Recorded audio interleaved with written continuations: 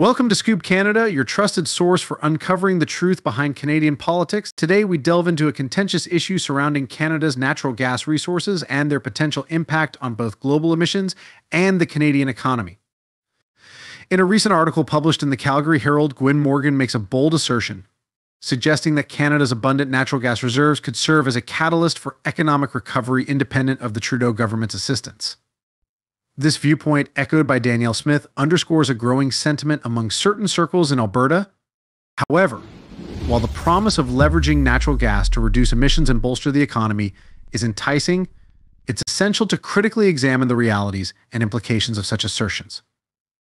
The Liberal government's approach to energy and environmental policies has been met with criticism, but is it fair to solely blame them for the challenges faced by Alberta's economy?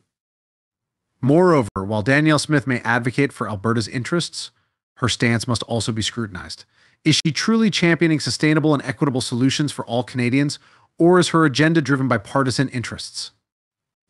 Join the conversation and share your thoughts with us. Can Canada's natural gas industry serve as a panacea for the country's economic woes, or do we need a more comprehensive and collaborative approach from all levels of government?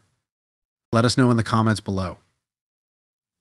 And don't forget to subscribe to our channel for more insightful discussions on Canadian politics.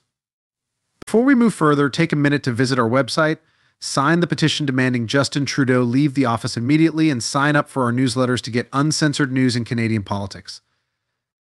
In a scathing report from the Calgary Herald, Pierre Poilievre's Axe the Carbon Tax campaign is hailed as a resounding success. However, the Conservative Party faces a critical challenge crafting its own strategy to reduce fossil fuel emissions. Paradoxically, the solution may lie in Canada's rich natural gas resources. The report highlights the potential of Canada's natural gas to not only reduce global emissions, but also revitalize a Canadian economy battered by the policies of the Liberal government. By exporting liquefied natural gas LNG to coal-dependent countries in the Asia-Pacific region, Canada could play a pivotal role in combating climate change while stimulating economic growth. Wood Mackenzie's study underscores Canada's geographic advantage in supplying LNG to Asia. With shorter shipping distances and cost-competitive pricing, Canadian LNG could meet the escalating demand in Northeast Asian markets. Despite promising prospects, the journey to actualizing LNG projects in Canada has been fraught with challenges. Regulatory hurdles and bureaucratic complexities have stymied many proposed projects, leaving LNG Canada as the sole survivor.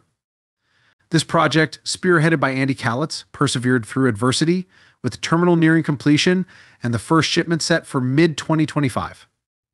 The economic benefits of LNG development are substantial. Forecasted increases in natural gas royalties and job opportunities, particularly for First Nations communities, paint a rosy picture of prosperity. However, the report highlights regulatory obstacles, such as the insistence on zero-emissions hydropower for LNG production, which led to delays and increased costs. Moreover, the report criticizes the federal government's stance on LNG exports. Despite the potential for emissions reductions on a global scale, Canadian regulators have fixated on domestic emissions, hindering the progress of LNG projects. The Conservatives' proposal to include emissions reductions from displaced coal with exported LNG was rebuffed by the Trudeau administration, reflecting a narrow focus on domestic policies. As an alternative to the carbon tax, LNG exports emerge as a more effective and economically beneficial solution. The report contends that promoting LNG projects would attract significant investments and create tens of billions of dollars in economic benefits for Canada's private sector. It lambasts the carbon tax as economically destructive and politically divisive, contrasting it with the environmental benefits and economic opportunities presented by LNG exports. The report presents LNG export as a superior environmental and economic alternative to the carbon tax.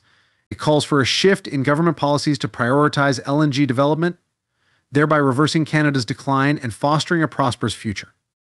However, it also criticizes the Liberal government and Danielle Smith for their perceived failures in promoting LNG projects and addressing regulatory challenges.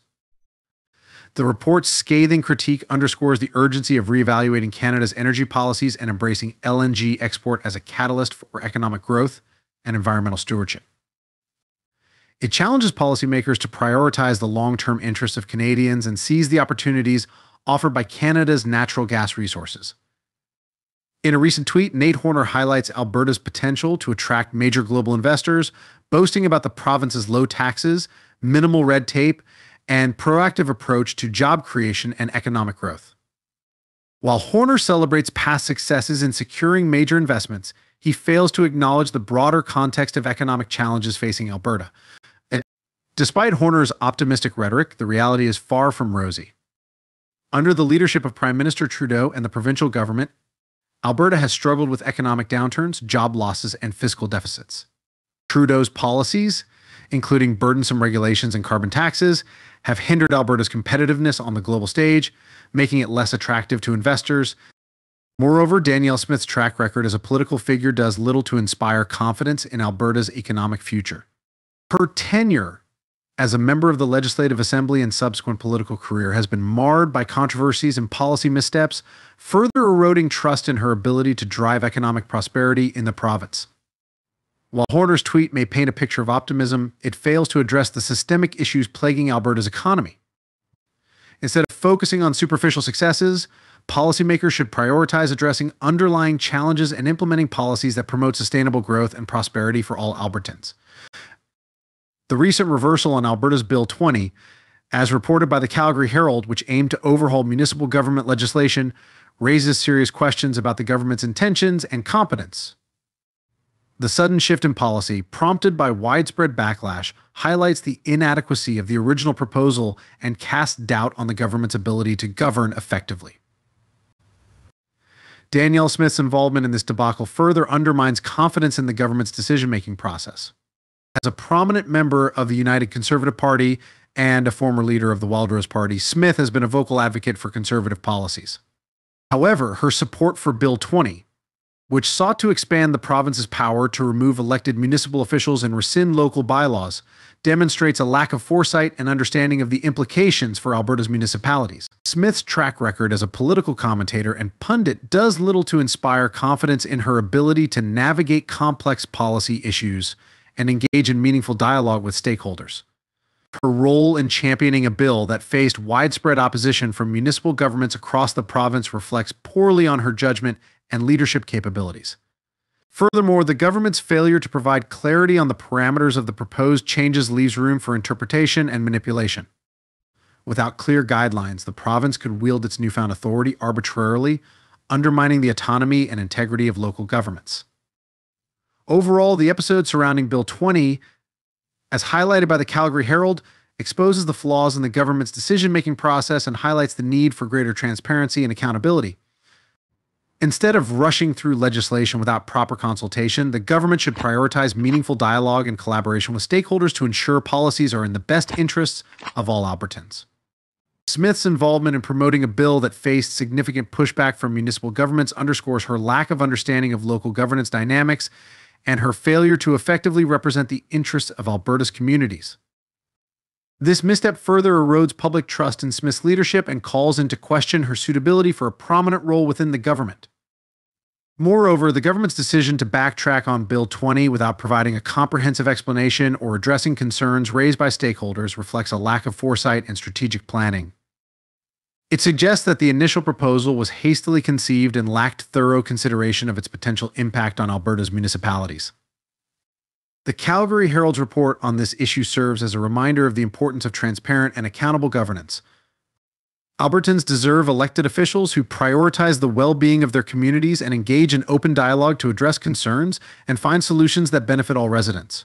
As we reflect on this episode, it is crucial to hold our leaders accountable for their actions and demand greater transparency and integrity in the legislative process. The reversal on Bill 20 should serve as a wake-up call for the government to reassess its approach to policymaking and prioritize collaboration and consultation moving forward.